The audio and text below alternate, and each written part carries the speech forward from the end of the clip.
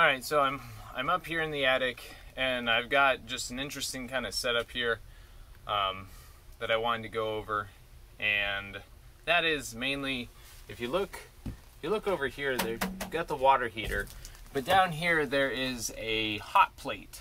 This is manufactured by Heat Pipe Technology Inc. I haven't seen one of these anywhere else, but basically it's a heat exchange unit.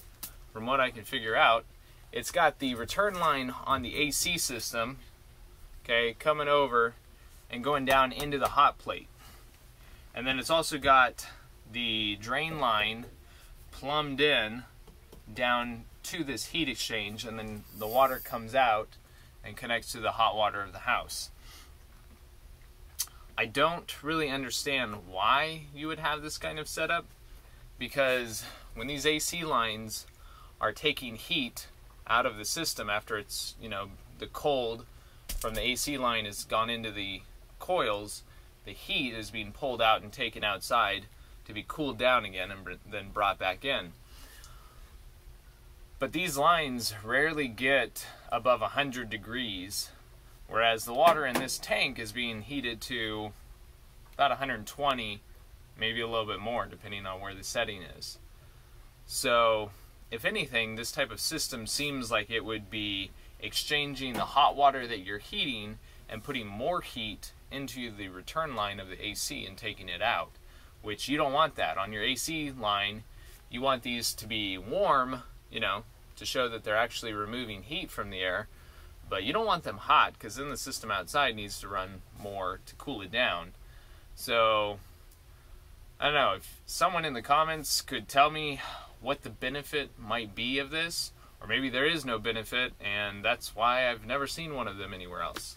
So the line is coming out, comes up and over, and then it goes down, comes back out. It's just kind of a circulation free system. You've got the drain, goes in, then it comes out right here, so it's not like it's pulling a ton of water through here, because the regular output up top is just going through and out into the system. So this is just coming in, and I really don't understand what kind of benefit someone thought they might be getting from a system like this. But anyways, this unit is going to be replaced, and it's got some other issues with it. This 3/4 PVC here is actually bowing up to get over that strong back, so that this over here is lower. The water wouldn't even be able to get out before it starts coming over the side of it. A pan for an AC system has a 3/4 inch line because it might sweat, but sweating is not dumping pressurized water from a 50-gallon tank. Anyways, that needs to be fixed. 1 inch line going all the way out. You can see lots of corrosion in some places. They didn't do a very good job on their soldering. They used just tons of it, tons and tons. Really need to have it protected with a whip. I have wondered, in this setup, would all the sediment be going down into these pipes and just kind of sitting down here? Like, could some of this corrosion be from just mix of metals and sediment and who knows what kind of reactions going on down here, to where just the whole bottom of the pipes and everything are just occluded with sediment? But that's something that we will see when I cut these off, because I'm not going to be reusing the hot plate. You can see there is sediment, not a ton, but I mean, this is even after flushing it. It does not seem like there was enough flow of water from inside the tank down through here to carry any sediment into this heat exchange unit. So we are back after the old tank was taken out, and we've installed 2 water heaters, and they are installed in series. Really, you just need enough space in your circuit panel to be able to add on another 240 volt circuit breaker. Should probably just bring you over here so you can kind of see things close up. So we've got cold water coming in right here, comes down, so cold coming in, then hot coming out. Hot comes over and comes into the cold inlet of the second unit, and then hot goes out and that is what goes into the house. So it's very simple. You're just adding a second unit. This really is my preferred method of doing this because, as I said before, if you want to set that one to 120 degrees and this one to 140, you know, because you're going to use a lot of water certain times, but you don't need to always running at 140 degrees.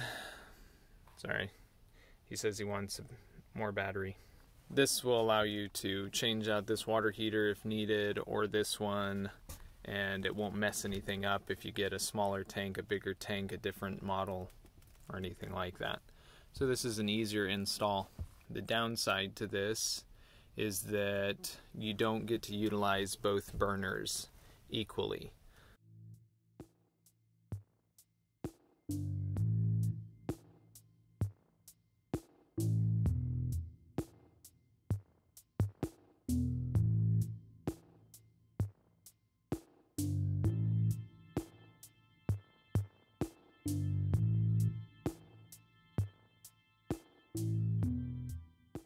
Alright, so if you look over here, I've got this hanger clamp here, okay, with a ceiling plate.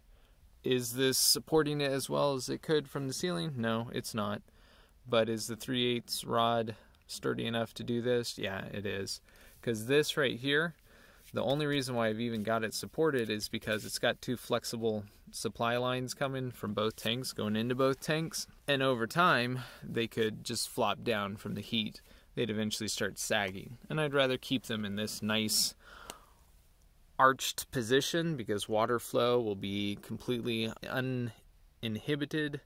So that's why it's up like this, so that it's just a nice flow from one to the other. You don't ever want to put any competing metals against other metals. So copper and galvanized iron, you never mix them because electrolysis will happen. Even with these hangers here, you don't want to have them come in contact with copper.